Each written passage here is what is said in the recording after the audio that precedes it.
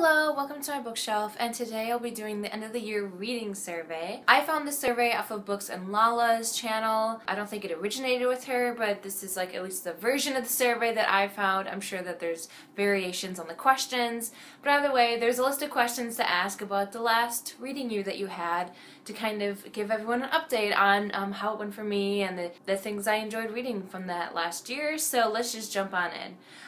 The first question is, how many books did you read last year? I read 56 books. My goal was 50, so I surpassed my goal, which is really exciting. The next question is, what was your most read genre? This was a little difficult for me just because I purposefully tried to read from a variety of different genres, so it really wasn't an overwhelming obvious winner, to be honest. If you include both YA and adult versions of this, I would say that the most popular genre for me was science fiction of some sort. This would also include books that included some fantastical elements in it, but I would not label them as a strict fantasy per se. This also included some dystopians as well. Not that I read a whole lot, but I did have a few, and I kind of just included that in this category when I was tallying up my genres. So more or less science fiction. The next question is, what was your longest and shortest book that you read this year? Longest would have to be Crime and Punishment by Fyodor Dostoevsky. It is a whopping 671 pages long. It is long. And I will say it feels long too. I think that book could have used some more editing, maybe an abridgment, because it is a classic at this point. But I think that the content is interesting overall, but I think there's a lot of conversations and things that go on a bit too long. That could be condensed. But I do think that if you're able to get through it, I think it is worth the read. I do think it's an enjoyable book overall, but it's definitely a long one. The shortest book I read, this may or may not count, but it's actually an encyclical, which is a letter that the Pope sends to the bishops. It is basically like a teaching on a very specific area. This one was called On the Christian Meaning of Human Suffering. It's a long title, but a very short book. It was like 99 pages, and that's actually because I got it in book form. So it also includes kind of some questions and like thoughts and just things for you to think about as well throughout the encyclical. And you know, if you're into that kind of thing, I would definitely recommend it. I thought it was really well written, you know, even though this is, you know, a theological topic. I think that Pope John Paul II, which I don't know if I said, he's the Pope that wrote it, he does a great job of explaining it in an easy to understand way, which is definitely not an easy feat. So I definitely, you know, applaud you for doing that, and it is something that I do hope to reread in the future. But if you get 99 pages, that's definitely a book, and it is book form. That's the way I read it. That would definitely have to be the shortest book. Otherwise, it'd probably be like Charlie and the Chocolate Factory. The next question is, what was your favorite book published in 2017?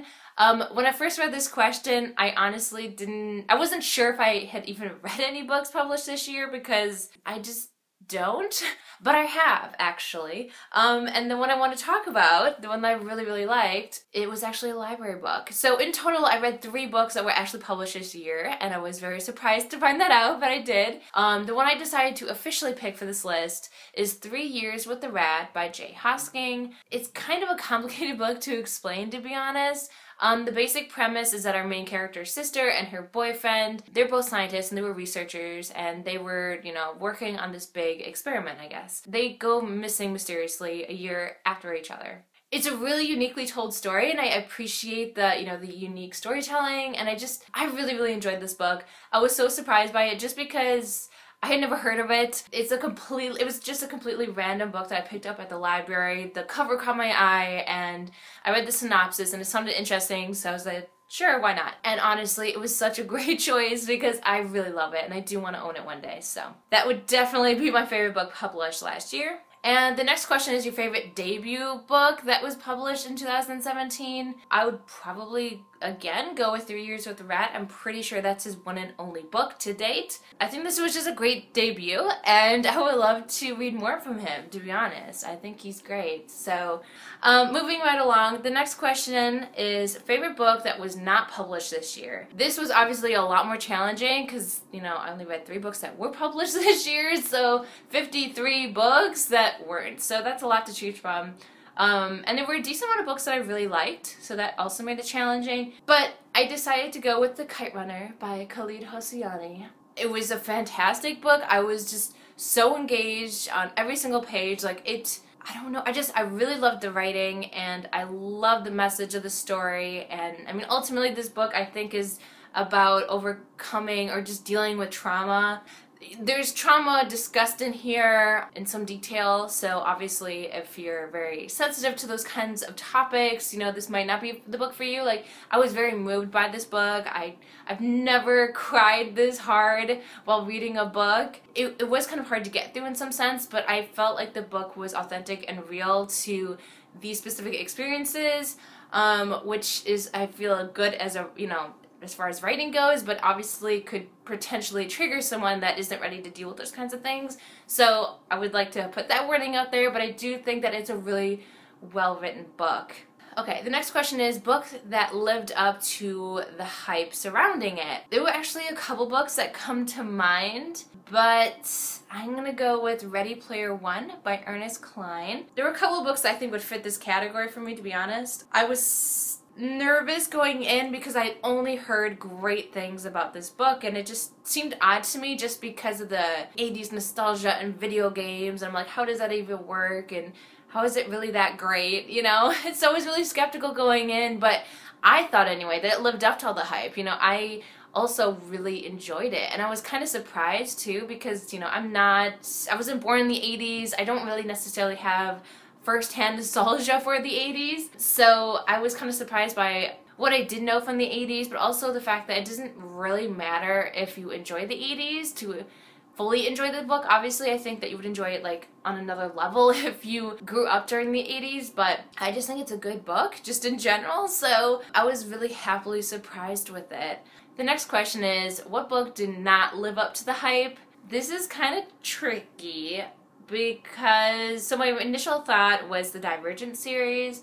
I read both Insurgent and Allegiant this year, and I did not like them at all.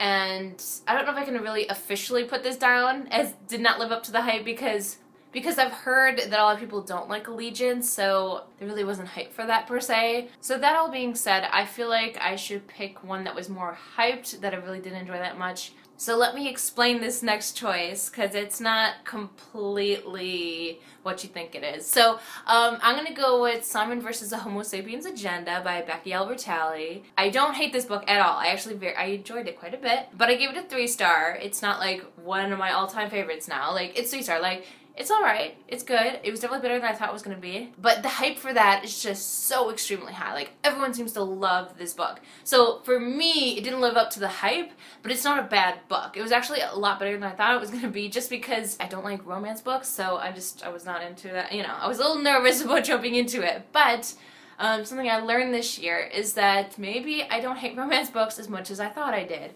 And so I did really enjoy this, but at the same time, you know, it didn't blow me out of the water.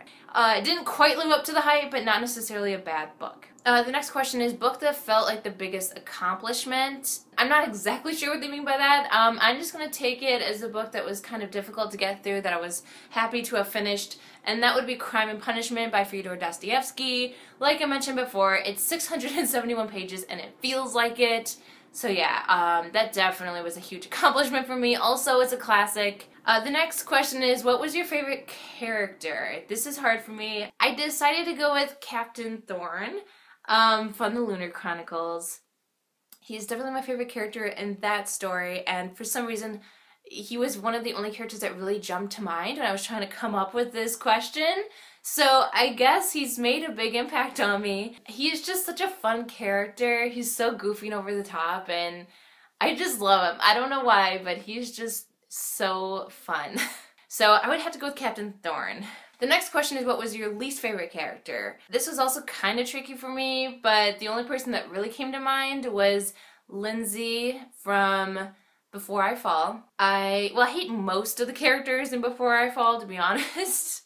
The only person I didn't hate was Sam's love interest, or eventual love interest. He was the only really redeeming person. Sam does eventually redeem herself. but it takes quite a bit into the book for her to redeem herself. But anyway, yeah, Lindsay was so obnoxious, along with pretty much everyone else, but she was definitely the worst. So that just kind of goes without saying, my least favorite character. The next question is, what was the most shocking moment or most shocking book? I guess I'm going to go with A Cure for Suicide by Jessie Ball. Shocking in the sense that I was not expecting that, and I was very disappointed, actually, by how the story went. The first half of the book is very interesting. It's pretty straightforward. It's just a normal story, right? Then, like, halfway through, there's this random weird, like, taken out of the story, and then there's this huge, long, very long, like many pages of more or less exposition dump explaining like what was really going on the entire time, and then it kind of jumps back to the story but from a different character's point of view, and then there's a random play thrown in there, and then it ends on a cliffhanger. So it was shocking, but not for good reasons. So I was very disappointed by this shocking book. It was just a weird experience, to be honest, and not in a good way. The next question is, what was your favorite couple? This is also difficult for me because, like I said, I don't really go to my way to read romances. My first thought was Katie and Ezra from the Illuminae Files. I did really enjoy them a lot. I mean, they really kind of are the story, so if you don't like them, that's gonna be a problem.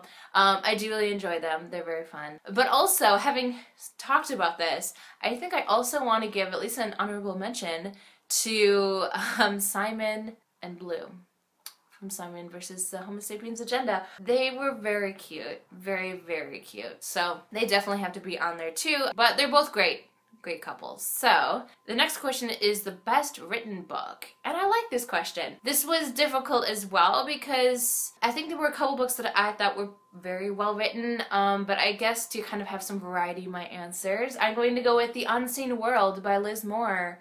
I thought that was a really well-written book. A lot happens, and it definitely goes in places I was not expecting it to go. Like, I don't know how to say much about this book without kind of ruining the book a little bit, but more or less, our main character, we see her grow up a bit. So she's like a teenager at the beginning of the book. At some point, things happen, and she's trying to figure out more about her father. And so a lot of the story is trying to explore who he really is in his past. But so much more happens than that. There's so much more to the story than that. That's just kind of, I guess, the driving force that carries you through the book. But I was just happily surprised by the book, and I just think that it all really worked really well together in a way that I just didn't expect, and I was just really happily surprised by. So I love that book. It's also a book I want to get. It was really good. The next question is book that you push the most people to read. This is also a difficult question because most of my friends and family do not read, so I am not pushing books to people. I would have to say The Kite Runner, though, because I read that for class and I had to present on it in class, so I was pushing all of them to read it. So there you have it. That's a lot of people right there. The next question is, what was your favorite cover of the year that I'm assuming you read? This also is just a book that was published this year, so that works too on that level. I'm going to go with A Stranger in the House by Sherry Lapina. It's got a wonderful silhouette on it, which I absolutely love silhouettes. It's my favorite. Just kind of pictures and images in general. It's a very cool cover. It's also very velvety, so I love the cover for that reason as well. What was your favorite adaptation? I'm not exactly sure what they're trying to get at here, so I just went with what was your favorite book to movie adaptation? And I guess based off of the books that I read this year, I would have to go with Shutter Island, which in my opinion is a better movie than book, but they're pretty darn similar, and I'm kind of biased because I watched the movie first many times. So I do really love that movie. It's great. You should watch it. Or read the book. I would say pick one because they're, like I said, pretty much the same. Or just let a lot of time pass between the two so then you kind of forget one and you can enjoy both of them. So there you go.